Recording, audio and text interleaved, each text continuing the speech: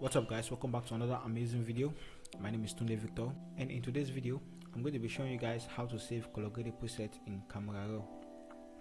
So let's get started. So if you have a lot of images that are similar and you want to color grade them, you don't want to take your time to color grade them one after the other, you can actually save your presets in Camera Raw and just apply them to your similar image which you have to edit. So let me quickly show you how to do that. So the first thing you are going to do, once your image is open in Camera Raw or in Photoshop, just come to your filter and come to Camera Raw filter. So once your image is open to Camera Raw filter, just make the basic adjustment which you want to make, do your color grading which you want. So for this image, I'm just going to add a little bit of warmness to the image and bring down my highlight, open up my shadow a bit, bring up my whites, and just take down my blacks. Then for the vibrance, I'm just going to add a little bit of vibrance to the image like this.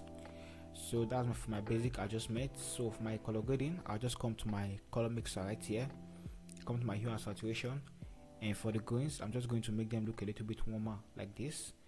And let me just zoom in to see my skin tone. For my skin tone, I feel the yellow on the scale is too much, so I'll come to my yellows and just push the yellows towards the orange side like this. Why for the oranges, I'll just take it towards this side a little bit like this. And I'll come to my saturation right here.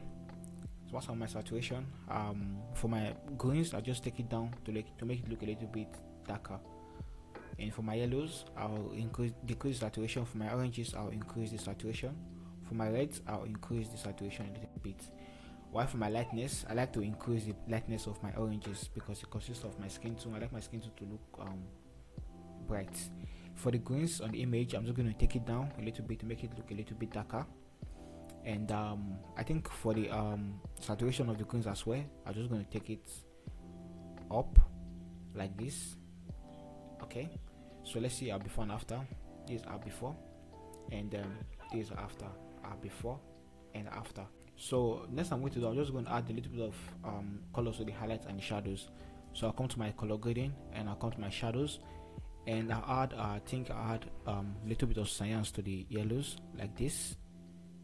I don't want it to be too much, so I'll just take it down like this.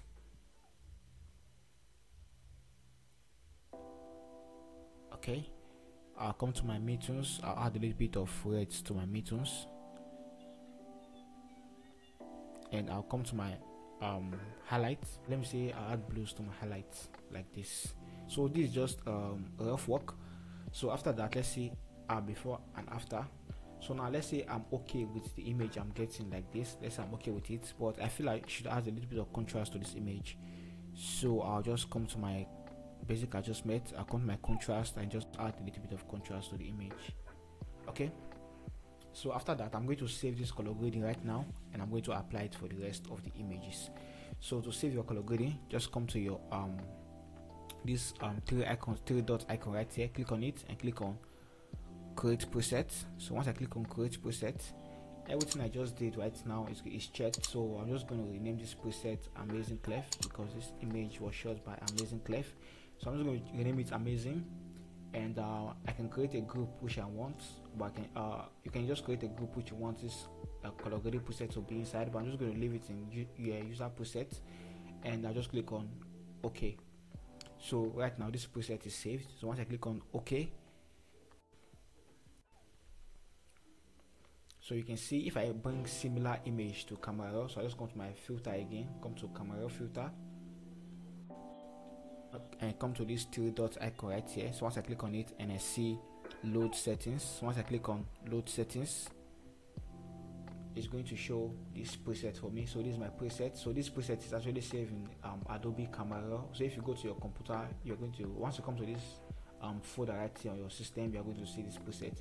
So this is the one we just created. It's amazing. So I'm just going to click on open. So once I open, it's going to apply that preset to this image, and I click on OK.